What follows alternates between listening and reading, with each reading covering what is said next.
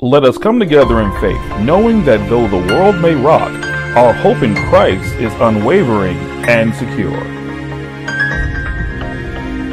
And this is In the Moment. I'm your host, Reverend Ricky Allen Jr., thanking you as always for joining us on this lovely day the Lord has made. And wherever you are, whatever you're doing, as always, we pray that the Lord Jesus Christ is out front. And I would like to take a moment to thank everybody for their birthday wishes last weekend as I entered the big number 47. Yes, 47 years old, and God is good all the time, and all the time God is good. Thank you for your love, for the cards, for the gifts. Truly felt very spoiled, had a fantastic time with my church family, and it was just a blessing. It really, really was. And I just pray that 47 is better than ever. So with that being said, let's get to work. Our morning scripture comes from Romans 8:35 through 37. Romans 8:35 through 37 reads, "Who shall separate us from the love of Christ? Shall trouble or hardship or persecution or famine or nakedness or danger or sword? As it is written, for your sake we face death all day long. We are considered as sheep to be slaughtered. No, in all these things we are more than conquerors through him who loved us." Amen. And maybe you're one of those out there that needs to understand that nothing can separate you from the love of Christ. We're going to pray for your encouragement right now, because you might be dealing with opposition, dealing with people that are trying to tear you down. But that's okay, because God's got you. So, of course, go to our website if you need a specific prayer request, get-prayer.com. Get-prayer.com. It is there for you to submit your prayer requests so that we may share them with the world. And we would love for everybody to pray with you and for you as well. So let us pray. Heavenly Father, we come before you today as your children, seeking your strength and your guidance. We live in a world that often mocks our faith in Jesus Christ. And at times we may feel the weight of doubt or discouragement when others ridicule what we hold dear. Yet we are reminded that no trial, no mockery, no persecution can ever separate us from your love. You are our constant source of hope, and through you we are more than conquerors. Lord Jesus, help us to stand firm in our faith, even when the voices around us seek to tear us down. Let us be rooted in your word, drawing confidence from your promises. When the world questions or scorns, let our response be one of love, grace, and trust in you, never shaken. Empower us, Lord, through the Holy Spirit to remain in your word, remembering that our identity is not shaped by the opinions of others, no, but by the truth of you and who you are and what you've done for us. We ask, Lord, that you fill our hearts with the boldness that we might speak your truth, not my truth, your truth, with the compassion and the courage needed. Give us the humility to pray for those who mock us, knowing that your grace is available to all. Help us to remember that the trials we face now are momentary and that they pale in comparison to the glory that awaits us in Christ. Lord, when we are tempted to grow weary, remind us that our battles, and it's not against flesh and blood, but against the spiritual forces of darkness. Please equip us with the armor of God so that we may stand firm in the day of trial. Surround us with your peace, knowing that you have already won the ultimate victory through the death and the resurrection of Jesus. Finally, Father, we thank you for the assurance that no matter what we face, your love remains unshakable. May we live each day in the fullness of that love, trusting in your mercy and standing firm in your truth. Give us strength, Lord. Please encourage us and guide us as we walk boldly in this world that has lost its way. Guide us in showing them the way truth, and the light of Jesus Christ, our Savior and our King. In his powerful and most precious name we pray. Amen.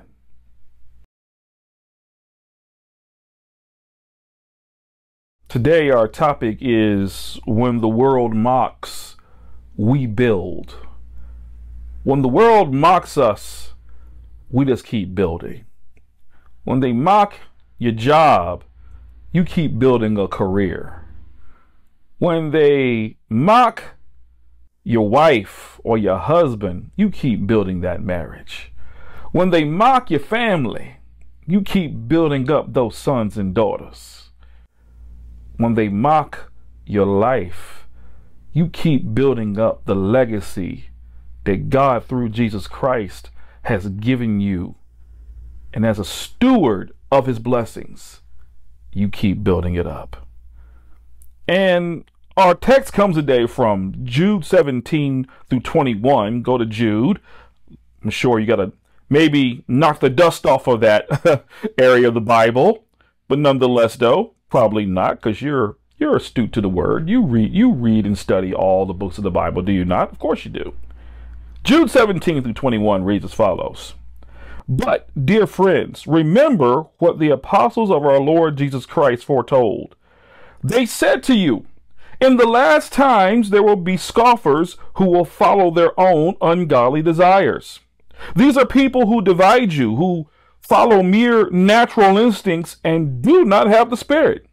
But you, dear friends, by building yourselves up in your most holy faith and praying in the Holy Spirit, keep yourselves in God's love as you wait for the mercy of our Lord Jesus Christ to bring you to eternal life.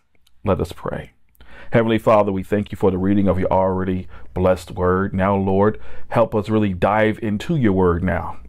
I don't know who's listening right now. I don't know who's watching right now, but I do know they're standing by, ready not to react to the world, but respond to the world with your word.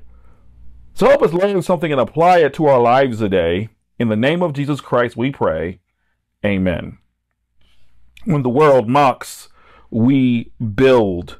God has made everybody here a builder. We build homes. We build neighborhoods. We are building things according to his plans that reflect the kingdom of God here on earth. And we do this spiritually. And because of this, Satan's goal is to do whatever is needed to disrupt construction. God built the system known as marriage. We build on that system by getting married. Satan works to destroy marriages, or better yet, redefine them. God built the system for families. We follow that system in building up our families. Satan works to destroy that as well. God created the church. We follow the instructions in God's word on what the church is and isn't in its mission to glorify God and to share the good news of Jesus Christ. Satan works to disrupt that as well with false teachers and false preachers. To make it more relatable to you, to me, we notice two ways he does this. Through willing human participants who are against God, and through distractions. The dictionary defines distractions as a thing that prevents someone from giving full attention to something else. And when Christians are distracted, they are prevented in giving full attention to God through Jesus Christ. And the reason that happens is because Satan has realized that he doesn't have to shut a church down. All he has to do is just distract you. And as a result, many are willing and unknowingly are being led away from God's word. And if that doesn't work, Satan goes on to another form of distraction, mocking. That is what we're seeing today. If he can't stop you, he'll try to slow you down by doing things and saying things that tug at your heart, so that you're more focused on responding to him rather than God's word. And when you're speaking to someone about God in the store or in the street, and then there's a person or people that come up and throw question after question at you that get you all worked up, and then you turn to the distraction from the one who desires Christ, and you take the next 30 minutes to defend your faith against the one who doesn't care. The only thing they worry about is distracting you from that person that desires Christ. That's all they want to do. When you post something on Facebook and that one person decides that they're going to speak on behalf of all the non-believers everywhere and reply to your post with something snarky, and they get you writing like 18 paragraphs, someone knows what I'm talking about out there, you haven't not only been triggered, but you've been distracted. They want to show everyone that while you think you're doing something biblical, helpful, impactful, their whole job is to distract people from what you had originally posted. So here's what you do with people like that. Hide their comments and keep it moving. That's all you got to do. In God's word, Nehemiah dealt with this as well. If you go to chapter 4, when they were rebuilding the wall, we read the following. When Sanballat heard that they were rebuilding the wall, he became angry and was greatly incensed. He ridiculed the Jews. And in the presence of his associates and the army of Samaria, he said, what are those feeble Jews doing? Will they restore the wall? Will they offer sacrifices? Will they finish in a day? Can they bring the stones back to life from those heaps of rubble, burned as they are? Tobiah the Ammonites, who was at his side, said, what they are building, even a fox climbing up on it would break down their walls of stones. But look at what Nehemiah says here. Look at what he did, because this is told, Nehemiah is told in first person. So he goes from telling the story to what he did. It's a very good transition. Listen to this in verse 4, chapter 4. Hear us, our God, for we are despised. Turn their insults back on their own heads. Give them over as plunder in a land of captivity. Do not cover up their guilt or blot out their sins from your sight, for they have thrown insults in the face of the builders. So we rebuilt the wall till all of it reached half its height, for the people worked with all their heart. Because when they mock, we build. When they mock us for doing what God has called us to do, we build. We don't stop. We don't get distracted. We don't get worked up. You just keep building what God called you to do. We build because the focused Christian stays on task with the Lord. We build because Satan is destroying everything around us and fooling the masses, thinking that life without anything constructed by God is better. We build because we know the foundation is God's word. And when we build on that foundation, we are stable and we will not be so easily blown over and broken, shattered to pieces. And because we have this drive, this faith, this hope, Satan will keep sending distractions. But you stay on the job for the Lord. You stand tall, keep your faith, and hold your head up. Maintain composure.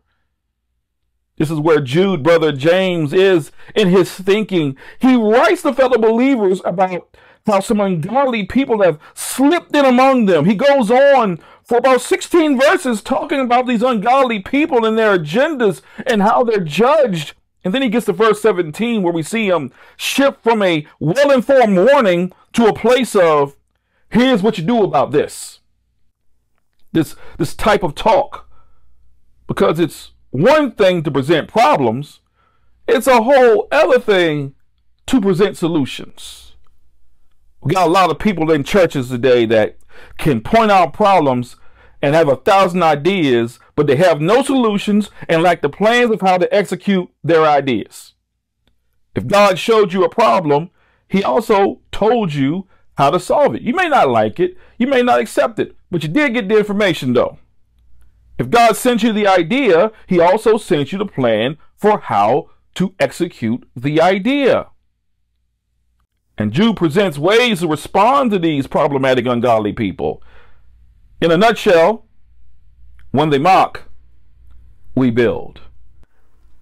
But what are we building, though? And why are we building? When the world mocks, we build because memory strengthens faith. Memory strengthens faith. Look at verse 17 and 18. But dear friends, remember what the apostles of our Lord Jesus Christ foretold. They said to you, in the last times there will be scoffers who will follow their own ungodly desires. The power of memory is important in our Christian walk. Jude urges believers to recall the teachings and warnings of the apostles, especially regarding the presence of scoffers in the last days. Mockers and skeptics are not a surprise to God. Their behavior has already been talked about throughout the Bible. Prophesied even most. Remember, this helps us to view their acts as part of God's plan either way. He's already laid an arc for them. We know how that ends. And that should strengthen our faith rather than cause us to doubt. This is why remembering what God has done for you in the past helps you in the present and gives you faith in the present and for the future. When you can look back at what the Lord has done for you, where he brought you from, how he changed you from your wretched life that you used to live. Be blessed that you can say used to live. There are some people that can't use that type of terminology because they're still living it. Be blessed by that. So we don't react, we respond to the word of God. In our hearts, we remember God's word. We remember his promises. Psalm 19:11 says, I have hidden your word in my heart that I might not sin against you. 2 Timothy 2:15, do your best to present yourself to God as one approved, a worker who does not need to be ashamed and who correctly handles the word of truth. How do we handle the word of truth? The only way to handle God's word correctly is through studying God's word. And when we study God's word, you are able to retain and apply God's word. And when you retain and apply God's word, you are able to remember God's word in a way that's relatable, and you can present God's word to the world around you. Now, in this case, Jude is telling the people they need to remember what the apostle said about scoffers in the last days. Now, you're reading that word scoffer in your Bible, depending on what version you have, and I'm wondering where the word mocker is at that I keep using. In the Greek, scoffer is used interchangeably. The word scoffer in patikes is a definition, is a mocker. By implication, a false teacher. And how it is used is a mocker, scoffer. We're going to try that Greek one more time. Emphatiktas.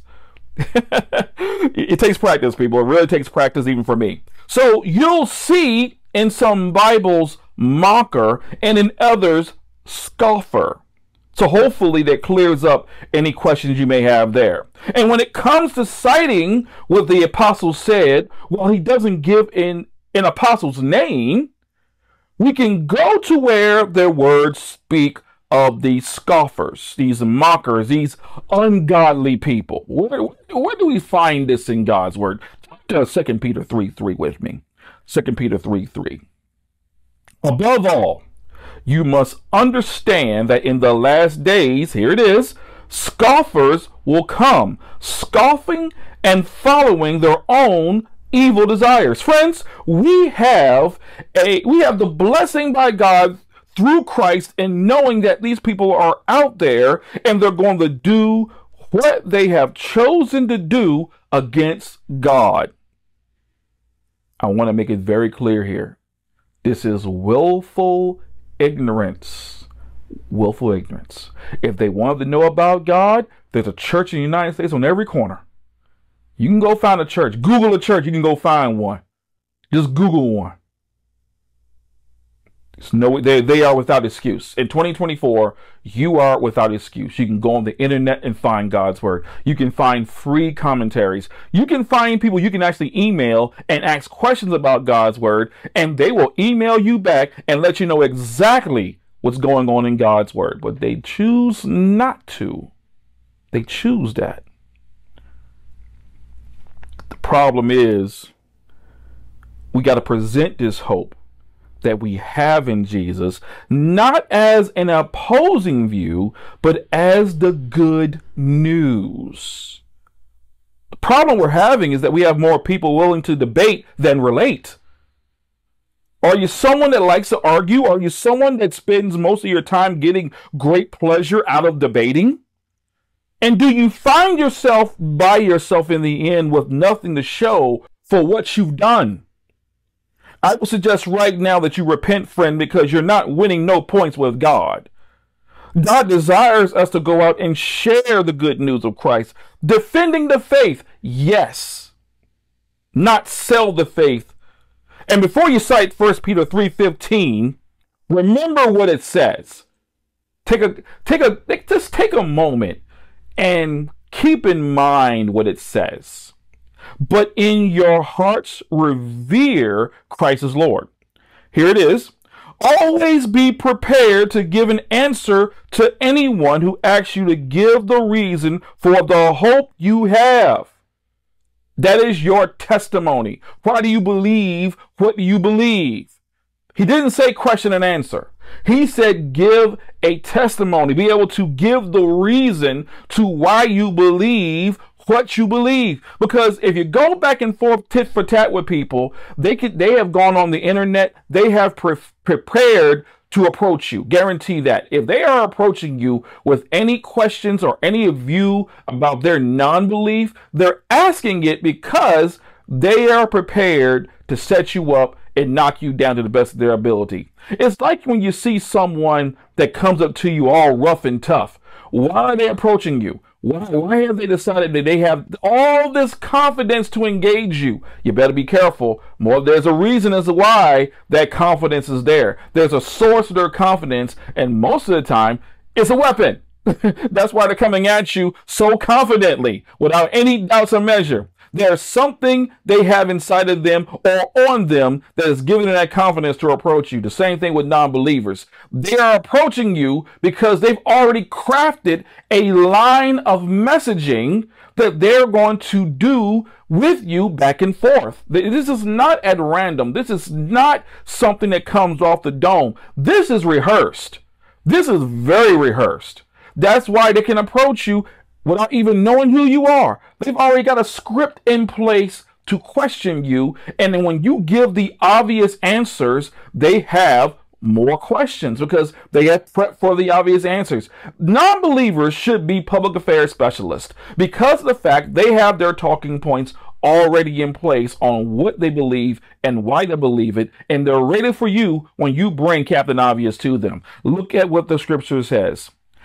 Be prepared to give an answer to everyone who asks you to give the reason for the hope that you have. That is your testimony. It cannot be found on the internet. It cannot be found anywhere but inside you, where it lives with the Holy Spirit in you.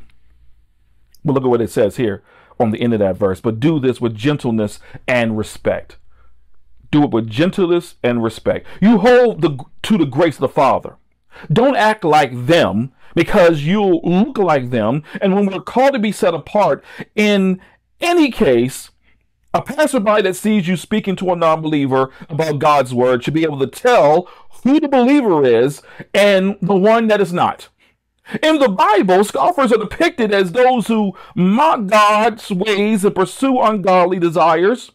Proverbs 19:29 states that penalties are prepared for mockers, indicating that their actions are seen as rebellious and deserving of the judgment. Psalm 1:1 warns also against associating with mockers, suggesting that they represent a path leading to destruction. The act of mocking is also addressed. We note the famous verse, Galatians 6:7. Do not be deceived. God cannot be mocked. A man reaps what he sows. So God's view of these scoffers is clear. They mock now, but they are ultimately held accountable. When we remember this, our faith is strengthened, knowing that we are part of a story where God's justice and truth will prevail. And by holding on to the teachings of Christ, put to application by the apostles, we can build a foundation that withstands the scorn of the world. And when the world mocks, we build because unity overcomes division. Unity overcomes division. These are the people who divide you, who follow mere natural instincts and do not have the Spirit. We read that in Jude 19. Those who mock and cause divisions are driven by worldly desires, not the Spirit of God. And they thrive on causing separation within the faith community. But unity is our defense against division. By standing together in the faith, believers can create the barrier of protection against the forces of mockery and the skeptics, making it resistant to the attacks that seek to fracture the integrity of the church. They will call you hypocrites. They will say God's word is hate speech. They will say you're not loving and accepting, all because we support God's standard and the lifestyles of all. And when you see churches bending the knee to worldly rules on gender, birth, lifestyles of all sorts, lawlessness, when you do not hear them call for repentance, only acceptance, your next question should be, where is the exit? Because there's nothing more than spiritual entertainers here who are scared to tell the truth and expose the evils of this world. They have given in to these people whose only mission is to divide and destroy the church of God. These people are known as devoid of the Spirit. When the world mocks, we build because faith is the fortress. Verse 20, but you, dear friends, by building yourselves up in your most holy faith and praying in the Holy Spirit, when the world mocks, we build because Jude encourages believers to strengthen themselves by continually building their faith. The process requires dedication and intentional growth, where faith becomes more than belief. It transforms into this secure, holy foundation. Just as a fortress protects from the external threats, a well-built faith can withstand the mockery and opposition of the world. And of course, important to this process is praying in the Holy Spirit. Let me be very clear. I am not talking about tongues here. This kind of prayer is more than words. It's a spiritual connection where the Holy Spirit intercedes, guiding our clear, concise words to pray in alignment with God's will. When we pray in the Spirit, we're not relying on our own strength, our own thoughts. We're drawing directly to God through His power. And this is something daily. It's something that isn't just a bunch of gibberish, but clear, concise words that reach out to the Lord regardless of how we feel. And finally, when the world mocks, we build because love shields us. Love shields us. Keeping yourselves in God's love, verse 21, as you wait for the mercy of our Lord Jesus Christ to bring you eternal life. When the world mocks, we build because love shields us. Jude urges believers to actively keep themselves in God's love, as in keep yourselves in the terms and conditions you were taught, that you accept, that you've submitted to, implying, again, this is a conscious effort. This is not something you're just doing in passing. This is something you must actively do every day. To remain in His love means to stay grounded in His promises, walking with Him closely, despite the external opposition of the world. And this is where we become Peter in Matthew 14, where he walks on the water to get closer to Jesus. And we learn from Peter because we know that we cannot let the elements around us take our eyes off of Christ. Again, distractions. Keep yourselves focused on in the state of mind of God's love, because God does love you. And He reminds us that our hope lies in the mercy of Jesus Christ, which will ultimately bring us to eternal life. The knowledge of this promised future gives us the strength to endure the scorn of the world, knowing that our faith will lead us to a lasting, eternal reward. Love, fortified by prayer and hope, becomes a refuge where we can build and grow. No matter what you're hearing out there, no matter what you're feeling out there, it's going to be there, but you're going to be okay. And if you believe that, and if you know that, share it with somebody. But if you don't, contact us via the information provided earlier in the show. Get-prayer.com. Go there, drop us a prayer request, and we will definitely come alongside you in your faith walk. We will build. Until next time, may God bless you. May heaven smile upon you. And God willing, we'll see you next week. You take care.